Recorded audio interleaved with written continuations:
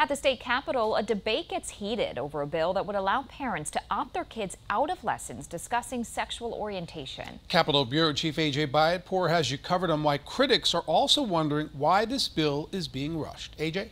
Well, George and Amber, typically at the start of a week, we know which committees will be meeting and when, as well as what bills will come up in those meetings. But this bill was only introduced Tuesday, and by yesterday, it was on the calendar for a hearing today. Now, there was no vote in the Assembly Education Committee.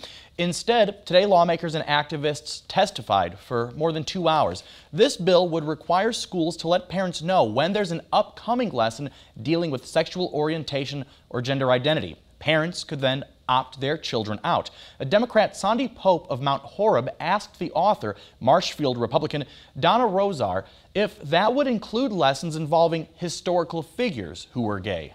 Do the parents need to be notified that Harvey Milk is going to be mentioned in a book that they're reading about American people in America, famous people? I mean, he's got a stamp, you know. I don't know. I'm not familiar with it. Is that a real person? I mean, I'm not. Are you just throwing that out no, as a? He's a very real person. Okay. I'm sorry. I'm not familiar with him. Harvey Milk is one of the first openly gay elected officials in U.S. history before his assassination in 1978.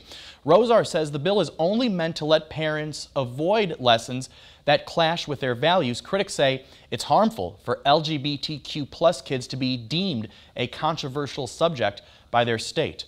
A very similar bill was passed and signed into law earlier this year in Tennessee. The committee's chair, Jeremy Fiesfeld from Fond du Lac, did not respond to our calls today asking why he scheduled this bill on such unusually short notice.